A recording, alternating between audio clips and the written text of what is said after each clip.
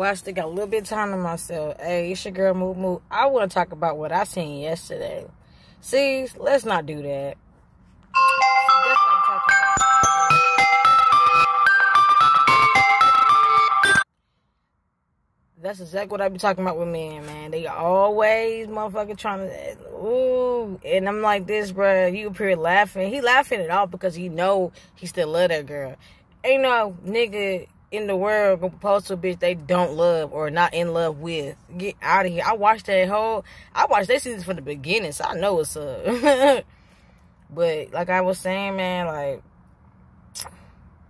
you ever talking about something? Oh, look how dumb I was. You was not that young. That's number one. You probably in your late 30s. For real. See, let's not play about that, man. Anyway. Now, I can say this about Dutchess, bruh. She's smart individual, bruh. Like, she see the games for the games begin, bruh. And that's the crazy part. Like, Puma, bruh, you went back to Cesar after he done drop kicked you in front of everybody over some chicken on the floor, and you went back. I get it. It's a money thing, but at the same time, you just lost your integrity for the money, and then he want to talk his shit when he was like, oh, look at this, man. Boom. See, I like him because he cool, because he, you know what I mean, he's fun, he know how to have fun, right? And he seems like a good parent. They both do. And so, he was talking shit behind the scenes, you know. Of course, it was months ago when they put the clip out, but yeah, their reaction about the episodes or whatever. He gonna say, oh, look at me now. Look at you now, bro. Look at her now, bro. She got her own shop still and got clientele. Stop playing with her. She just ain't on TV with it. Bro, y'all don't get up out of here with that, man. Bro, that whole show now is so whack to me, bro. Like, man. Anyway.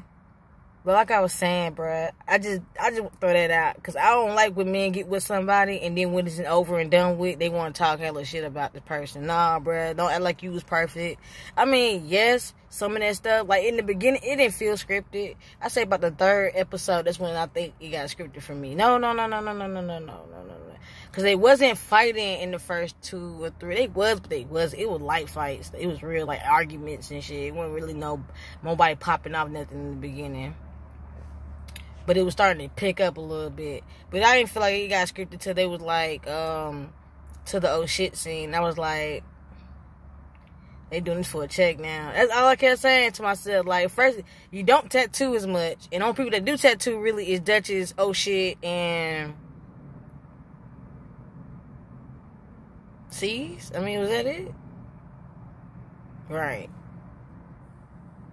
But I want to do that too. I want to do a blog on both Black Ink Chicago and Black Ink Crew. I'm going to have to do that later because I got a few things on my hands right now.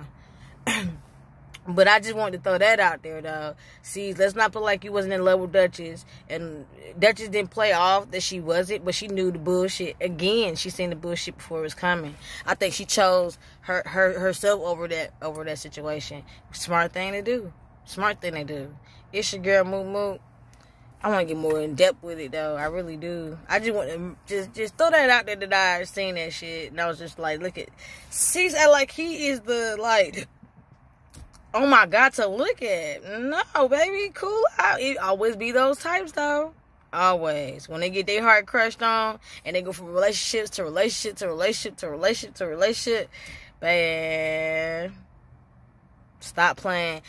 The thing is, though, when he was with Dutchess, and I felt like it was real, and they was really trying to, like, you know, make it look like it was something, because it was something. He kept flirting with Dutchess, he kept talking to Dutchess, you know what I'm saying? So I knew he liked her. It was just how he was gonna handle it, and he handled it like, nigga, why are you even with another bitch over your girl? Like, that whole relationship was toxic only because there was, like, a communication, and there was, like, I feel like now Cesar's a little mature, And if he's able to sit down with Dutchess without the cameras,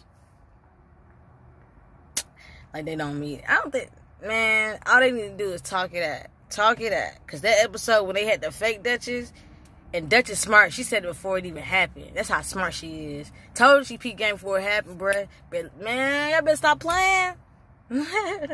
She won the Breakfast Club as well. Spoke number real shit. And y'all wanted to say Dutchess is this, Dutchess is that. Sky's fucking cuckoo. Sky can't even keep... Again, another blog for another story. It's your girl, Moo. Like, comment, subscribe.